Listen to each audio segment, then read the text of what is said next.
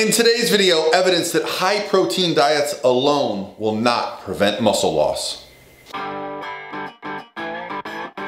Hey guys, what's going on? This is Paul Ravella from ProPhysique.com, and I know it's been a minute, but I'm back and I'm gonna do 5 videos in 5 days this week, and we're starting with a banger, starting with a video that I'm really excited about because I got my new issue of Mass, the monthly application in strength sport.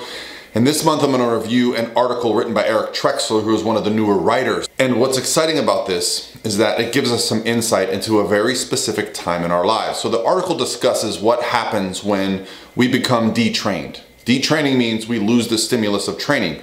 Well, for a lot of us, that's a reality right now, right? We're having to change things around. We're missing out on gyms.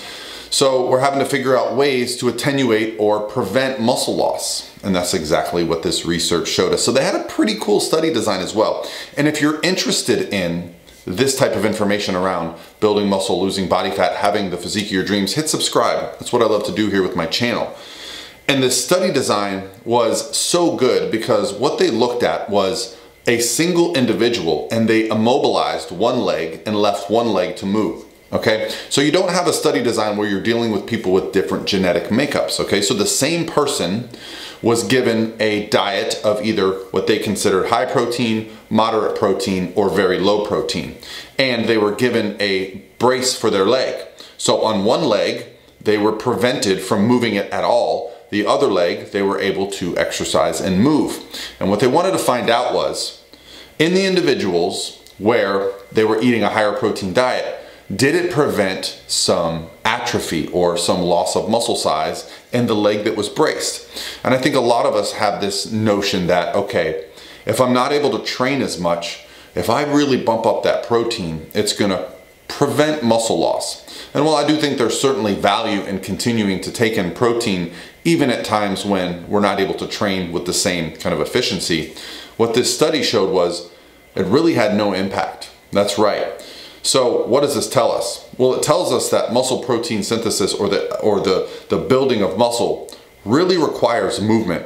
And before you get too upset, I also want to give you some good news. Because while this research shows us that you need to keep in some protein along with making sure that you're getting a training stimulus to prevent muscle loss, okay? So detraining really comes down to stimulating the muscle. What I want to remind everybody is that stimulating a muscle does not have to be done in the gym, okay? We don't need to go to a gym, get under a squat rack to keep leg muscles. In fact, what you can do is just find other ways of training intensity to keep and even continue to build muscle. Well, what do I mean by this? Well, me personally, I've had some knee issues.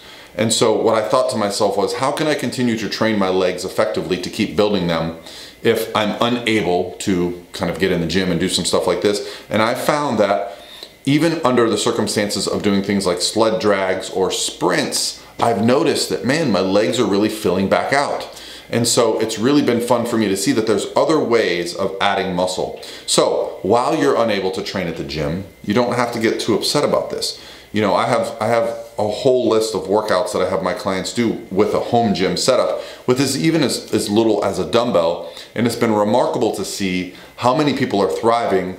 And you have to really focus on intensity, right? So in the gym, intensity can mean the percentage of your 1 rep max. So let's say you can lift heavier, you can do like 5 reps of something, but you can't do that at home. You can't do that with body weight. So how do you allow yourself to continue making progress or keeping muscle when you're at home?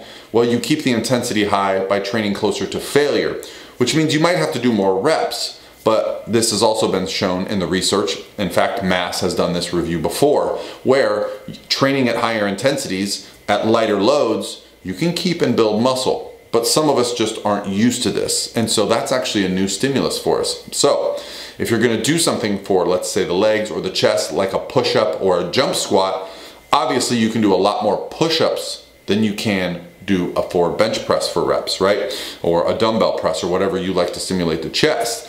So what you'll have to do is start doing intensity techniques like higher rep sets, shorter rest periods, maybe doing some drop sets, cluster sets, things like this that are gonna really allow you to keep the muscle. Ultimately, what it's gonna come down to is finding ways to stimulate the muscle, keep the protein where it needs to be to keep and build muscle. But unfortunately, an immobile muscle group that becomes detrained doesn't look like there's a lot of benefit to just upping the protein and preventing that muscle loss. Hey, it's Monday, guys. We're off to a great start, and I have another great video coming tomorrow. I'm gonna have a guest speaker with me. All right, guys, I'll talk to you then.